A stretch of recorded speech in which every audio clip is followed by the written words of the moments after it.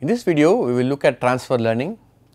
One of the strategies used for training deep neural networks when the number of data points available for training for the particular task that you are interested in is very low. So, the idea here is to use what we can refer to as a pre-trained model. Okay. So, for instance, let us say you have some data wherein you are trying to figure out for a particular task. Okay, it's not an ImageNet challenge. For instance, you are trying to determine a species of birds, or easier still, you have data, you have a limited number of data to determine the make or the make and model of a car depending from the pictures. Let us say this is some hypothetical task, but then you do not have enough data, maybe you have thousands of data points, but that is not sufficient for training a deep neural network.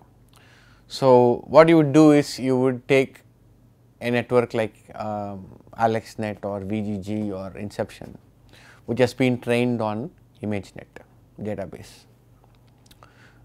Do a forward pass through the pre-trained network, so forward pass the data, right, and store the embedding. So, if in the case of AlexNet or VGG, you have about 4096 neurons in the output layer before the classification layer. You take this as a representation of your data. So, now your input data is now represented by 4096 length feature vector. So, that is a feature that represents your data, and you use this as input to another machine learning framework, let us say an SVM, support vector machine, or binary trees, or maybe just another neural network that you can train with this data and classify it appropriately. Okay. So, this is a strategy that works very well, that is taking the embedding, in this case this 4096 D vector would be the embedding that you get from your CNN. So, this strategy works very well if the task at hand, if the data for the task at hand or the task at hand is similar to something that the ImageNet accomplishes. In this case, since we are talking about ImageNet, we will take that as the standard. So, ImageNet networks, the networks trained on ImageNet data, pretty much it's a classification network or image recognition network. It is trained on thousands of types of images, okay, and you can safely assume that it has learnt all kinds of possible features, okay, corresponding to the images from the wild present in the ImageNet database. Now, if your input data is very similar, in our case, example I quoted that type and make and model of the car, or let us say even type of species of birds, or for instance species of cats or dogs. Okay. That data is kind of similar to ImageNet data. So, if you have a network trained on ImageNet data, maybe then you can use this 4096D representation as a reduced representation of your input data, and then use another machine learning paradigm to train it in order to accomplish your task. However, in some cases the data might not exactly be the same, or maybe you probably have a slightly larger data set. In that case, what you can do is you can take the network with pre-trained weights, okay,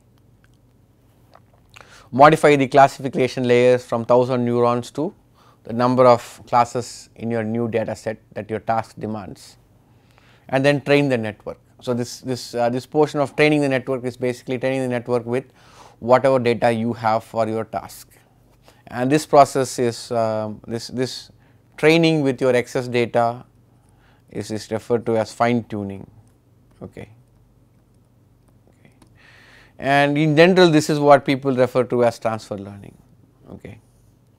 So, you start with a network that has been trained on a very large database, and most often than not that image database is very similar, or the task to be accomplished is very similar to the task that you are now proposing to do with your current deep CNN, and then you use your limited data set to modify the weights in your network appropriately by using a backprop, and this typically works very well in many cases. So, the reason it works, as I stated earlier, is that if you have a fairly large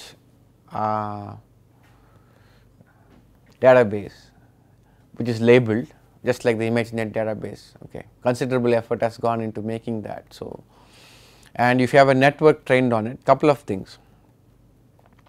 One is that given the size of the database and the depth of the network you trained on, safe to assume that the network has learned all kinds of low level features which are transferable to other tasks. So, here the deeper layers, let us say for some CNN trained on ImageNet, the deeper layers learn task specific features. So, for instance, speeches specific to a certain breed of dog or cat. These are easier to train as these are closer to the classification layer. So, the errors back propagate faster.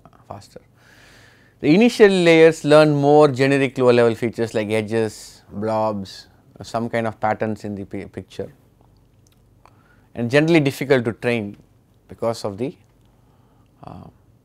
errors being difficult to backprop the errors from the output layer to the innermost layers. So, if you have a network which is trained on a fairly large database on a task which is kind of very similar, closer to what you are, or at least related to what you are going to do, then it is safe to assume that at least that the low level features learned by that network are transferable to your task. Okay. So, we just try to exploit that features learned by this already trained pre-trained network for your task, and since the deeper layers are easier to train compared to the innermost layers, the earlier layers in the network, fine tuning the data your network pre-trained network with the data that you have will hopefully modify your outermost layers and adapt it to the task at hand.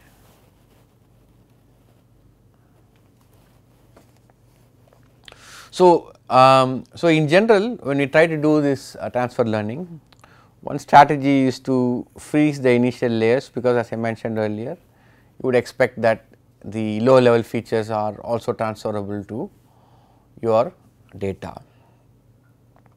In some cases, it is possible that even you are using the pre-trained network because you feel that you can say that the weights have been initialized to a pretty good value after training with that large database, but then your task or your input data is totally not related to the network you are using. So, for example, for the second case, let us say you are trying to accomplish a radiologic task. We will look at a case study later on. So, you are trying to classify chest X-ray scans, right.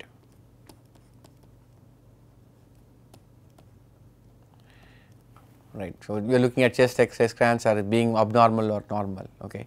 Now, this data, chest X-ray scan data, is not similar to ImageNet data at all. It is quite drastically different, but then you would still like to exploit the deep network that has been initialized with pre-trained weights, but then in this case you would have to necessarily train from scratch. Okay. So, but in that case the assumption is that you have enough data to do so, and this is another mode of transfer learning, even though you use the pre-trained network as a good initialization of weights, and you would still go ahead and train all the weights in all the layers using the data available to you.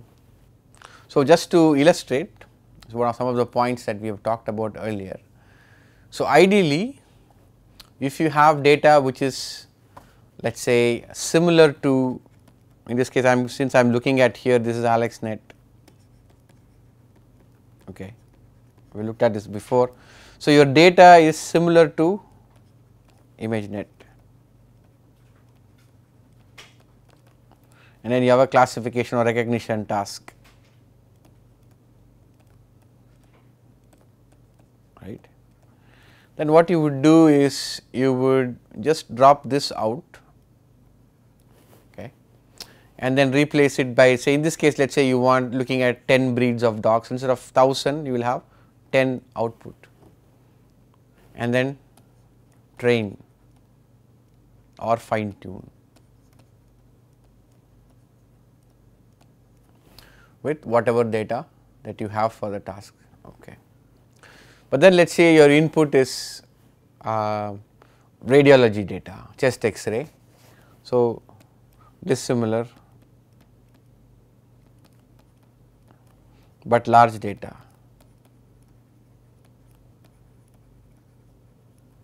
So, you take the, of course, you would modify, still go ahead and modify the output layer. Let us say you need only normal versus abnormal. So, instead of 10 you will have just one output, right, you can say 0 or 1, and you would train the entire network.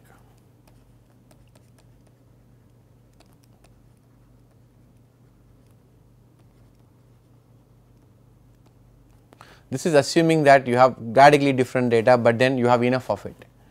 So, because there are, if you know, AlexNet has several million parameters, 60 million, and if you want to train them you need to have as many data sets. Of course, you also do data augmentation in order to increase the size of your data set artificially. So, given that the data is dissimilar on the tasks, so chest X-ray is a good example, or medical data in general, medical imaging data in general, or some form of spectral data which is not similar to ImageNet, then you would have to train the network from scratch, but you can use the pre-trained network, the pre-trained weights as a good initialization. Okay. So, that is typically this is recommended. So, in any case, even for in any case if you have enough data, let us say you have hundreds of tens of millions of data points, let us say images for instance, for some particular task, one thing you can still do is to keep the network architecture, retain network architecture. In this case I have shown network, but if you feel that you want to use inception or some other model, that is fine, but you train from scratch.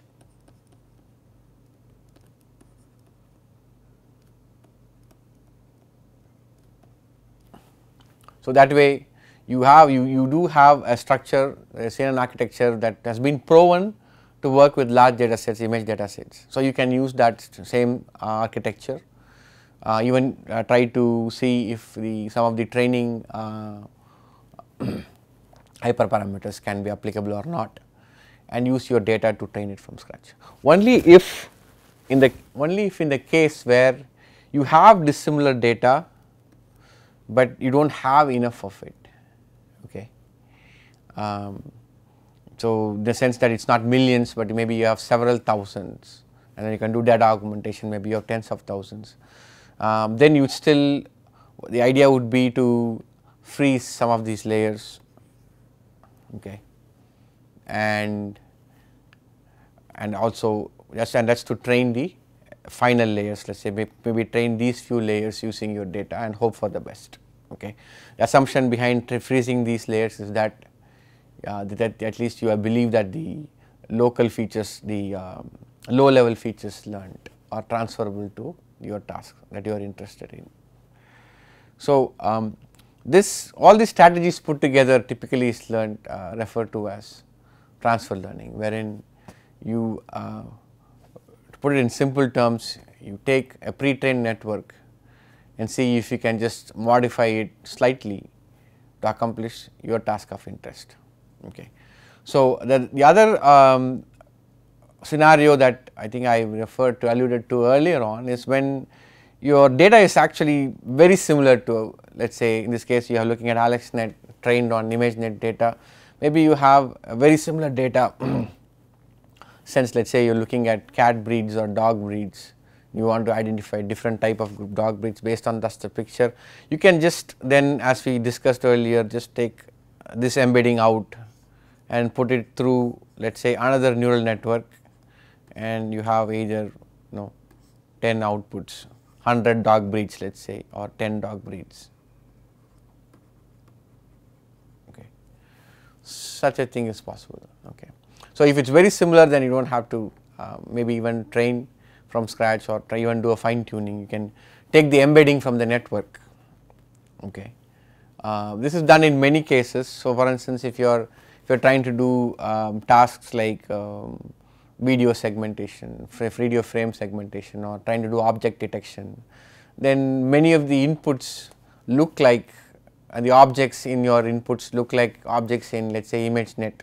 Then you can use ImageNet directly in such the sense the networks trained on ImageNet directly in such applications. Okay. When you move across applications, then you have to be careful about how you are going to accomplish transfer learning.